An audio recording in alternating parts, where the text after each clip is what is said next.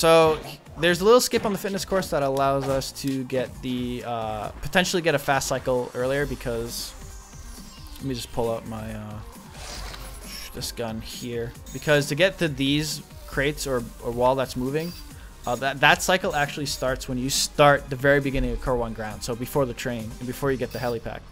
So you need to get a good train, good first half of Kerwan ground, and a good fitness course to get that good cycle. Now, there's a quicker way to do this beginning part of this fitness course that definitely helps in getting the cycle. So usually you'd go up this way, up to the right, up there, and up there, assuming you've seen a tutorial on how to do that. There's a quicker way that saves about a second to a second and a half. It's not too much harder. It definitely is a bit finicky though.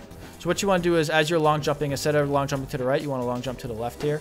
And you want to wrench cancel jump up here. And you want to wrench cancel jump. You don't want to put your momentum forward the whole time, because you'll probably end up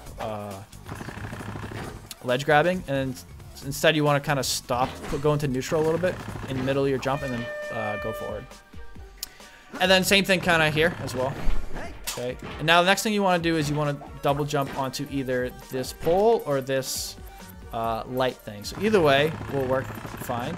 And then you want to high jump to this area here. This part's a bit finicky to get. It definitely can mess up. Easy to mess up. But I like to go from that pole because it's a bit easier for me than the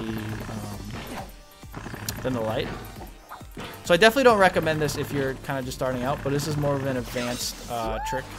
And you just grab the swing shot as normal though. And you make sure you let go of the hover. So I'll just do this one more time to show you what it looks like again. Okay, see I got the ledge grab there.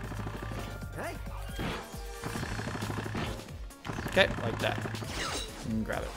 Alright, and that should allow you, if you have a really good first Kerwan ground, to get a good cycle on these guys. It's definitely pretty difficult, but really cool if you pull it off. Alright, that's it.